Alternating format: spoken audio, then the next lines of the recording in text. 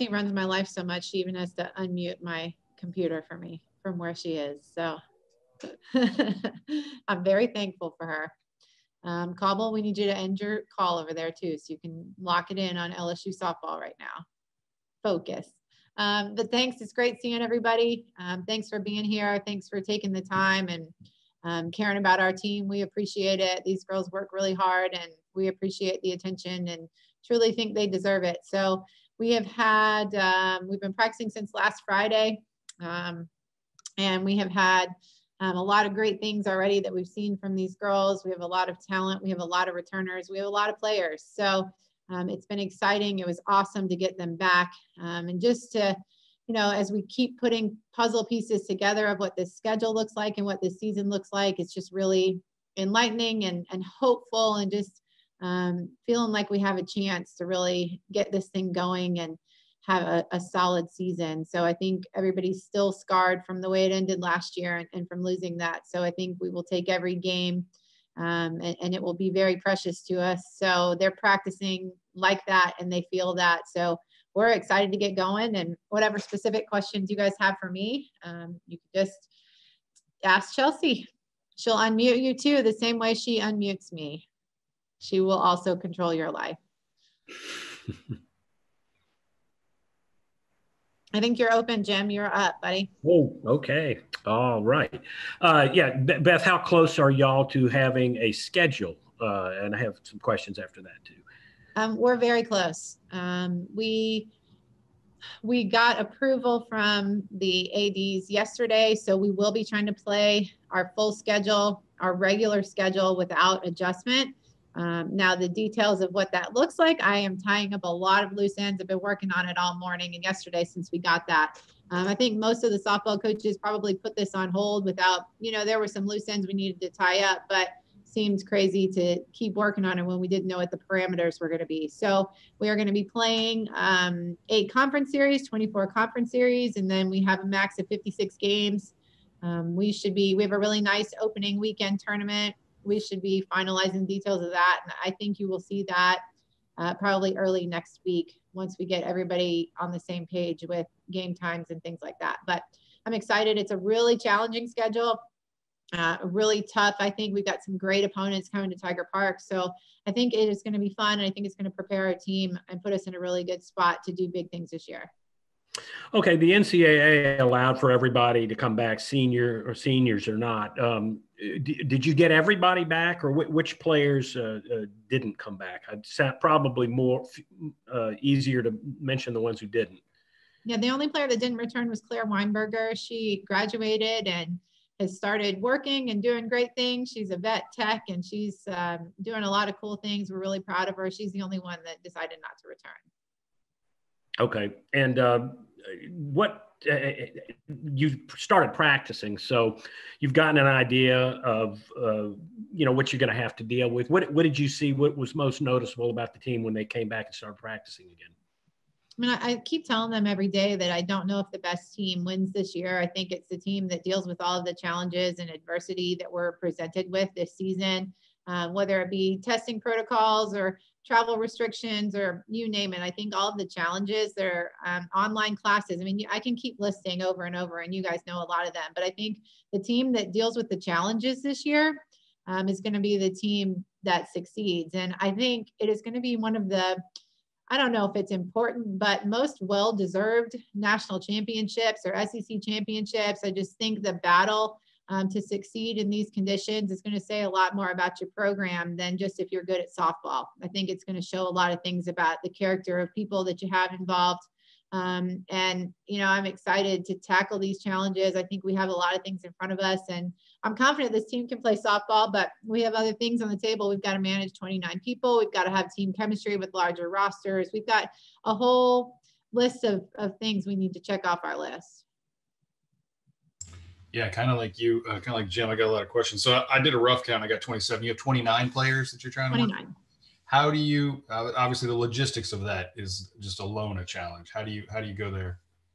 Well, we ran what I thought was a cool system this fall. I don't know if anybody else did, but, we ran kind of a pod system this fall, and I found it to be super competitive. The pods competed against each other a lot, and I found the whole thing super competitive, and I really enjoyed it. And I can tell you, if we wouldn't have had the situation we're in, it would never have changed how I ran practice, and I loved it. So I think that the challenge really made me grow as a coach, and I like where we landed with it. We are running a modified version of that system so far this spring. So we still have them in pods. Some days they get to be in a larger group and they get to feel the whole team on the field together. Other days they stay in these groups, but these groups allow us we shorten their time on the field. We give them a lot of individual attention. The pods have real camaraderie that's very competitive against the other ones. So, and the pods were developed too, just so you know, based on who their roommates are. So it was like, whoever you chose to live with this year. It wasn't set by starter, non-starter class. It was chosen by roommates just to keep them safe throughout COVID. But it's been fun and challenging, and I think we're doing the best we can, and I hope it works. Is softball the most normal thing that you guys do? And we've seen the importance of, like kind of giving the kids the outlet that they don't have socially. Have you noticed that? Have you really tried to ratchet up maybe some of the mental checks and maybe just, easing of the burden? Yeah, our team has a really hard time that they don't just have free reign with each other right now. We're still trying hard to keep them within their groups and their pods. And I think they have trouble thinking like, oh, I can't just go out to dinner with so-and-so. It's really challenging for them. It's really hard. So I think they feel a lot of these things all day. And in practice, it even feels different. Like if you're waiting to base run, now we've got cones out and you're standing, 6 feet apart down the sidelines. I think it looks very professional personally, but you're feeling it all the time, even when you're out here. Softball even feels a little different, because there's 2 pitchers taking defense and I'm yelling, stay 6 feet apart. I'm not even yelling like move your feet or the normal like coach stuff. I'm yelling, stay 6 feet apart. Right. So I think it feels different. But yesterday for the first time, and again, we did this safely in a little modified way, but the whole team was actually present at the same time on the field. Half were base running and half were taking defense. And it was like just the volume and everybody cheering for everybody and participating. That felt awesome. And I think everybody really liked that. So the more often we can find safe ways to do that, I think the more softball will feel normal. Beth, you guys had to suspend last season, halfway through or early on, and things are obviously things with the coronavirus are worse even now, in terms of numbers and that sort of thing. They were when all these spring sports were suspended. What gives you confidence or concern that y'all can get through a whole season? Because it seems to be a commitment nationwide to try to push forward, and obviously maybe football gave y'all a template. But other coaches have said, like in Jay or Will have said, they expect delays, they expect issues to come up during the season. So how confident are you that y'all can push forward despite the fact that you're going to have a lot of uncertainty and things that could happen during the season? Yeah, there's no question that I think the team that deals with the adversity the best, like I said, is the team that's going to end up the champion this year. I think I feel very fortunate that we're an outdoor sport. I think we have some things working in our favor. I think we can be a little bit safer in some areas being outdoor. I think that's been proven. So I feel good about us being outdoors. And then it's another day, and every day I'm fortunate to be at LSU, but I'm just so fortunate to be at LSU where we have such resources, so many people on our side, so much support that are just always giving us the cutting edge information that can give us truly the best practices for how to stay safe and then perform at an elite level. So I'm really thankful that we're at LSU. I'm thankful every day for that, but especially right now. And how do you feel about the season as a whole, getting through it? Yeah, I agree. I think there will be delays. I think, as a conference, we've really tried to find ways where we can build in situations. We're going to have a makeup opportunity late in the season if we need to make up some games, like we're trying to. And I'm just trying to get our schedule as close to the 56 as possible, knowing that if we get close to 56, hopefully we'll play 50 or something like that. You know what I mean? So I think we're all expecting there to be issues, and we're just trying to do everything we can to give these guys the season that they deserve.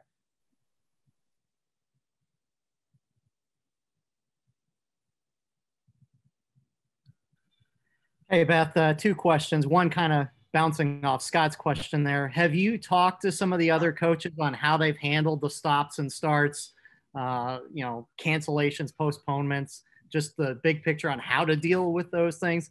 And then secondly, obviously with everybody coming back, I'm guessing the strengths of the team are just like the strengths of the team a year ago going into the season.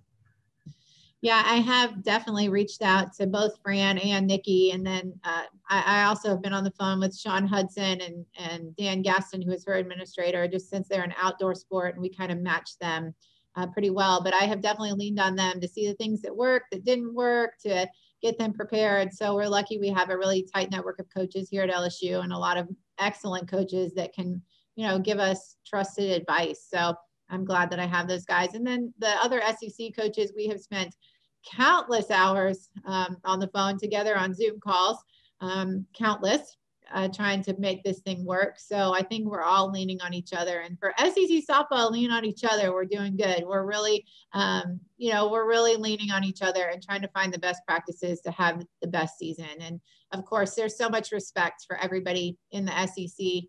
We have some awesome coaches, some really intelligent people in this league. So I think getting everybody's ideas in the same place has been really beneficial for us too. As far as the team goes, I think, I don't know where to start with our strengths. I am proud of this team. I like a lot of things that we do. I think we're going to bring something to the table on every aspect. I think our defense is going to be better than last year. I think just because we had some young players in some key spots, Taylor Pleasance, and she didn't get a full year under her belt, but she's still, seasoned a year at shortstop. I think that is going to help us. And then we have some kids that are so veteran that they do my job. I mean, when Amanda Doyle's in the infield, like I can just hit balls and hit reps. And honestly, I could probably hand the bat over to her and she could hit the reps too and coach the team, but we have some veterans in some spots that just make a huge difference every day. Our pitching staff is all returned and we know they had a really solid season last year. We also added Morgan Smith, a freshman from Arizona, who is a really special player to that group, making them even stronger. Then I like our offense, a really good balance of speed and power. Still, I think I've had an Andrews in the outfield every year that I've been here, it feels like, but continuing to have her be the table setter for us a year under Sierra's belt. Sierra Briggs, she's another special one. And then you add it to the power in our middle of our lineup with Georgia Clark, Pleasant, Sinceri, who's obviously proven, I think we have a lot of things going for us there too.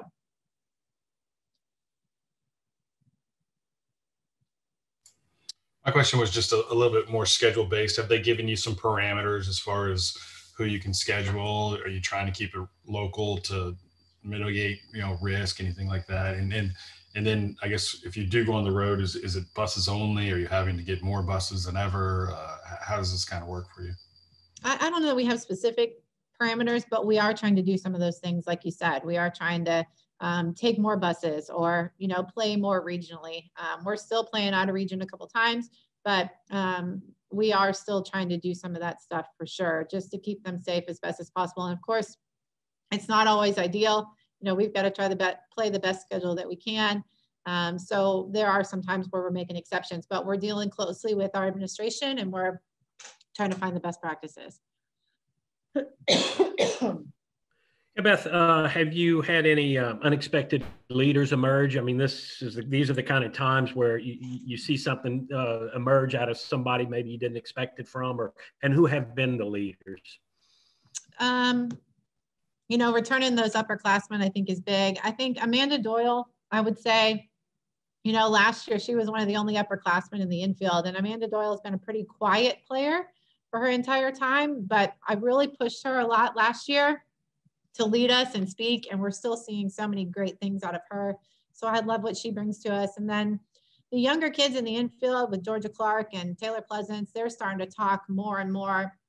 Morgan Cummins behind the plate is just really solid. And I think as these kids are becoming sophomores and juniors, they can focus a little bit less on themselves and their own fundamentals because they have a handle on that and they can start kind of turning their efforts outward to the team. So I think as these guys are aging and they're feeling better and better about what they're doing, they're able to really start leading us in the right direction.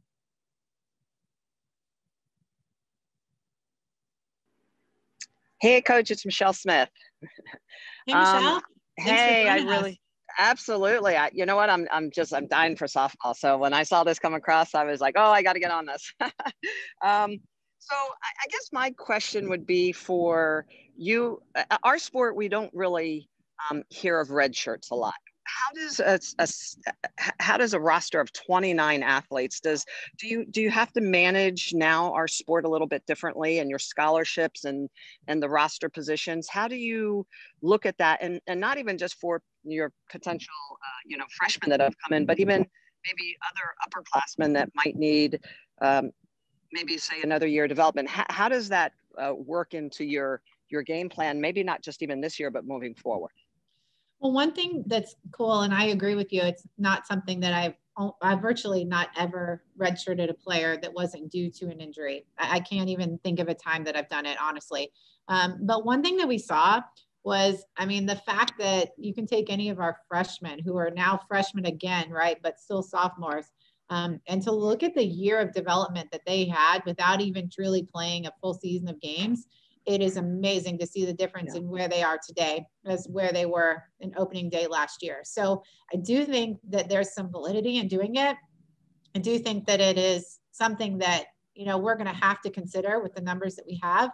We haven't made any of those decisions yet. I felt like it was too soon, and we should see and give everybody, the best chance they can to really develop as athletes.